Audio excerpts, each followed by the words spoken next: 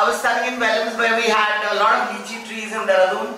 I used to be sitting under the lychee tree and saying, you know, there are only two subjects. One is science, one is spirituality. And religion never made sense to me. But here is somebody who thought the same thing.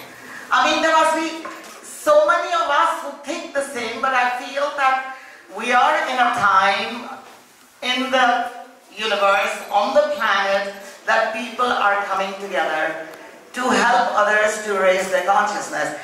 Religion was the dominant factor of society.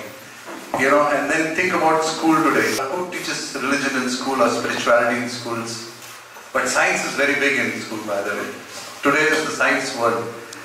Science started off about 400-500 years of great expansion. And they produce all these gadgets which work. I'm speaking and you are hearing very comfortable even if I'm speaking. And we feel obviously science knows a lot. And then you have two pathways, you know. Science which always searches outside, measures things, designs things, can make things work. But then somehow it doesn't satisfy the soul.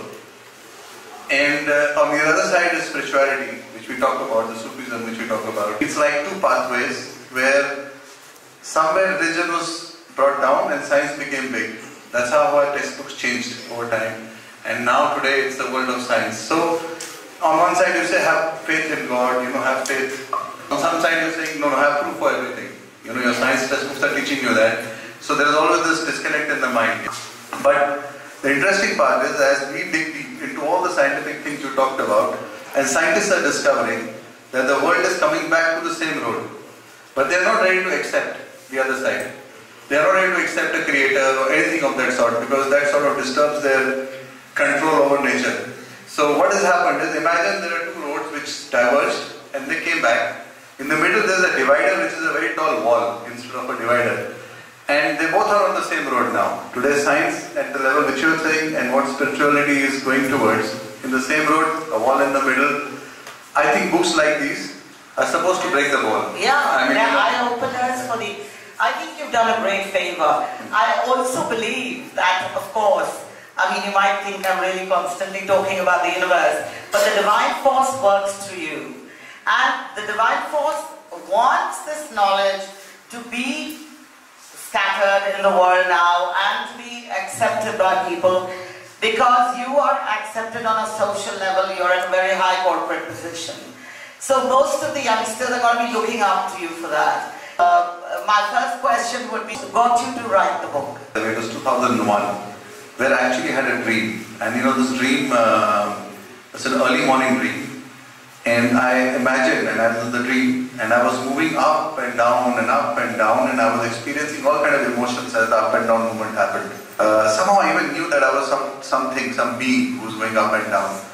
And suddenly, this whole thing flashed back, and I saw this cart moving along and I saw myself, I saw the fly I was a fly on the cart wheel actually. And I thought, I'm not moving anything. Initially I was experiencing a lot of linkage to what was happening. And after that, when I saw the whole picture, I saw that the cart is moving anyways on its path. It was a shock to me when I saw that, and the first experience and the second. And in a dream, like you said, in a dream you are part of the dream. You are completely absorbed in the dream. I got up in the morning, you know, everything was normal.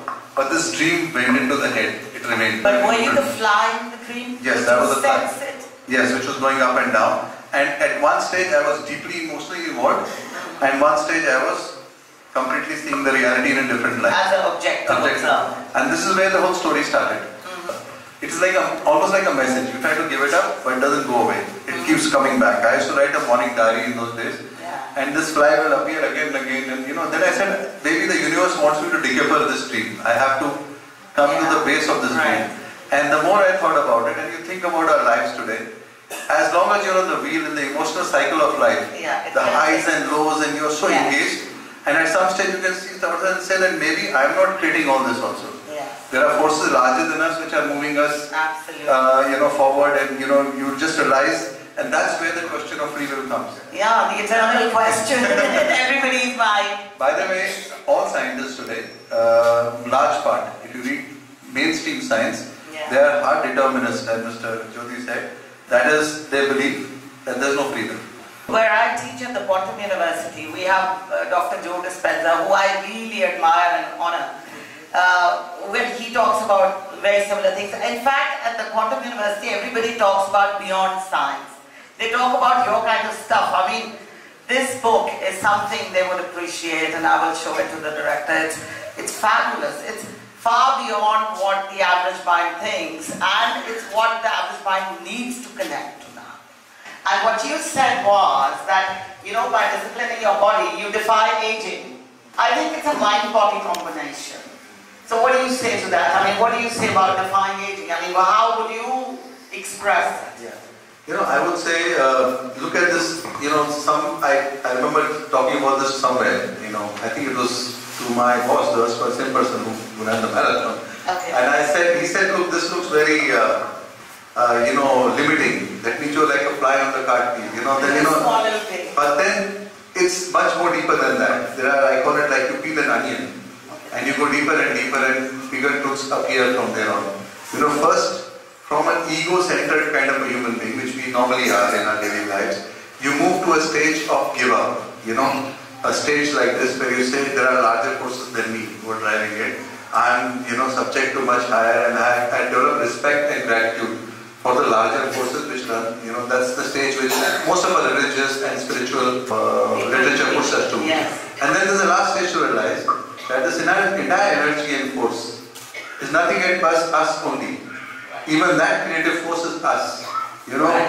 And in Hindi, the literature they say, Aham Brahmasmi, or you know, I am God. So it all cycles back. But then you can't evolve from a stage of being an ego-centered person to a stage of complete give up, to the last stage of being, and that gives you such power at that time that then you're no longer like a fly. You're much more. You realize that you are so much capable of so much infinity of potential that it starts to burst out of you. But the only thing is you have to let it, and that automatically controls aging, that controls every other factor. It's Another thing which I liked in your book was the external change reflects the internal change. I mean, that's what you talk about. How would you explain it to the audience, let's say, if you just have to talk about it? You know, the simplest way to look at it is the way, whenever you try to root cause correct something, it corrects permanently and completely. You know, sometimes you say, I'm like going to stay off some sort of rich foods. And then when the rich food appears, you are trying to prevent yourself from having it. You know, you are sort of holding yourself back because you know it's bad for you. That's one type of correction, which I call it like an allopathic correction. It's like you know, it does not solve the problem ultimately. It just helps you to survive for that period in front of that attraction or that thing which is coming in front. The other side of the stuff is a root cause correct, where you change so much internally that externally anything which will come, it will not have any impact. You don't want to have it. You just can't take it anymore. It just corrects in a way from every cell of your body. You know, I saw myself, I was a non-vegetarian person, I was, you know, many things which, and then this whole changeover happened for me. Suddenly all habits will drop, you like, I became a pure vegetarian. I know you got me guilty about being non-vegetarian. But it starts to sort by itself. It's so surprising that you're not preventing yourself. Yeah. You don't have anything, you're not trying to solve. Solve has happened at some level, very deep inside you, and which comes out. So the solve is somewhere else. And which just appears in the external world in different actions of yours, which you know it's coming from somewhere else. Right. So that's why I say the internal change is the most important. Yeah. And that is where I think the creator also plays.